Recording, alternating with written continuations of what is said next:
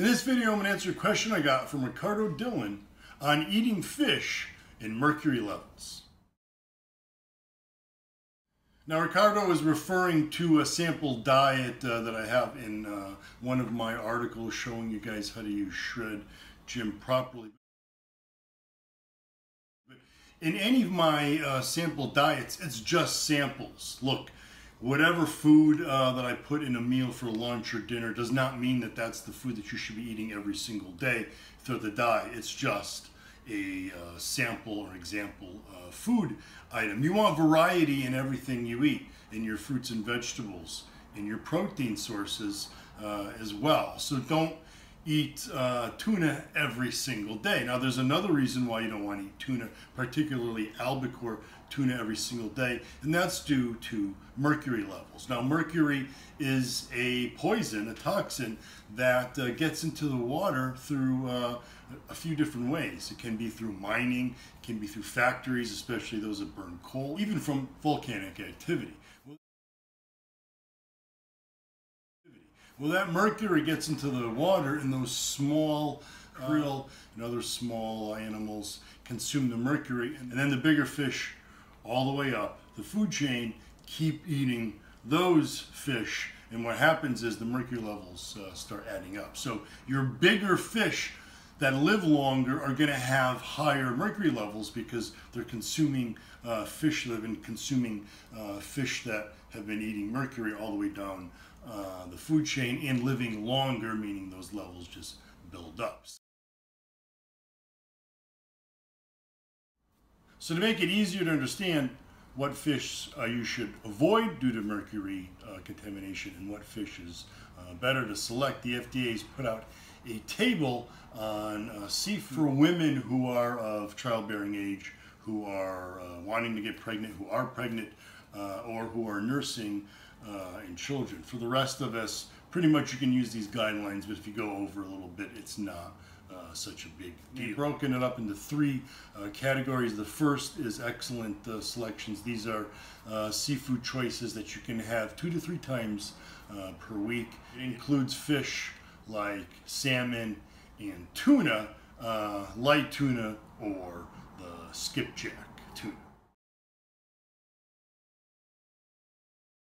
And then on the good selection, which you want to limit to once a week, includes tuna, which is albacore.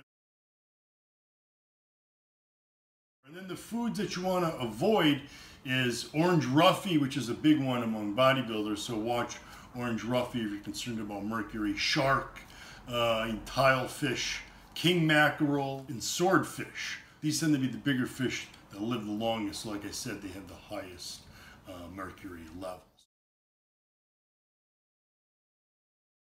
Now when it comes to tuna, which is bodybuilders' staple food, every bodybuilder eats tuna. In fact, I know several bodybuilders who would eat 3 to 5 cans a day, not just a week. But for the average bodybuilder, if you go, like I said, the albacore tends to have higher mercury levels because the albacore is a bigger fish. So when you're buying tuna, if you look for the skipjack versus the albacore, the skipjack, they're smaller fish, and so they have lower mercury levels. Another option is to buy chunk light tuna. Now, chunk light tuna typically is that skipjack, and you can double check if you want to go on the ingredients list, and you can see on this one here that it's skipjack tuna, but that chunk light tuna is basically another term used for skipjack. Like I said, it's a smaller fish, so you're better off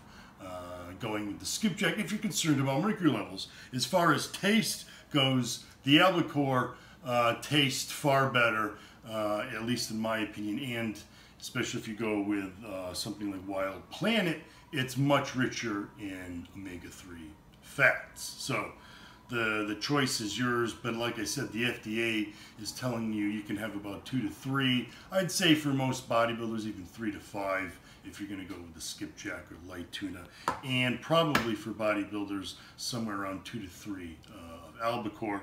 It's the same whether it's cans or in the pack. Now, if you really love canned tuna just for the convenience, It's a great protein source, but you're concerned about the mercury levels, or you just don't like the skipjack variety. You can also go for canned salmon or salmon in a pouch. As well, you could do the same recipe. In fact, I have a salmon recipe at jymstepani.com. It's just like tuna, just with salmon.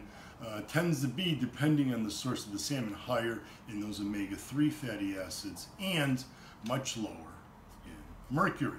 And then other smaller fish like sardines also make a good choice. Like I said, the smaller fish don't tend to have such high mercury levels. Now, the American Fishery Institute would have something to say about this. And they debate that all this caution over mercury in fish is really overplayed. In fact, they claim that there's data that shows that even pregnant women could have somewhere over 50 ounces of albacore a day without worrying about the mercury levels. Now, whether or not you want to believe in that, there's another issue when it comes to mercury levels, and that's selenium.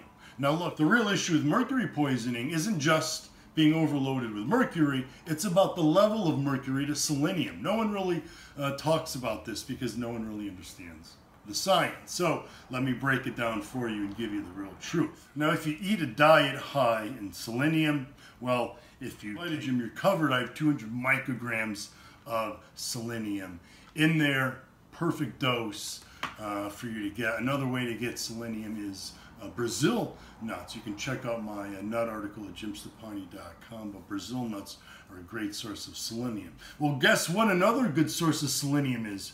Fish.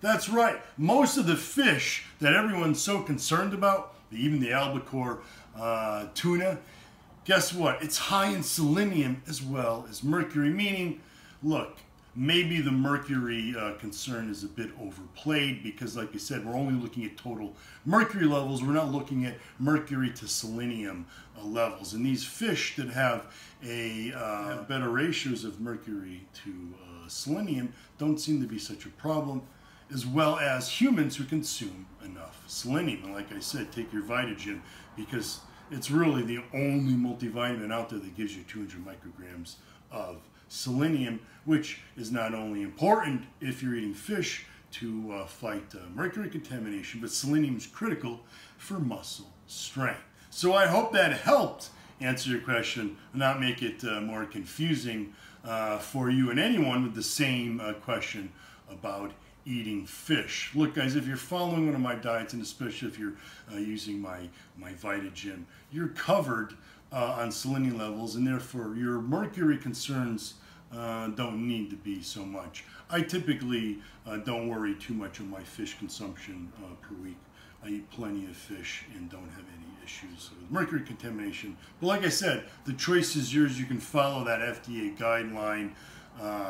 Check it out on their website as well, so you know which fish you can consume 2 to 3 times per week, once per week, or fish that you should try to have very seldom or at least avoid. If you don't want to listen to any of it, you're not worried because you eat plenty of selenium, have at it. Eat as much tuna or any other fish that you want. And if you have any other questions about a certain type of fish that I haven't covered here, just ask. You guys know where to get me on social media, or hit up the JYM Army Facebook page. As always, guys, stay JYM Army strong.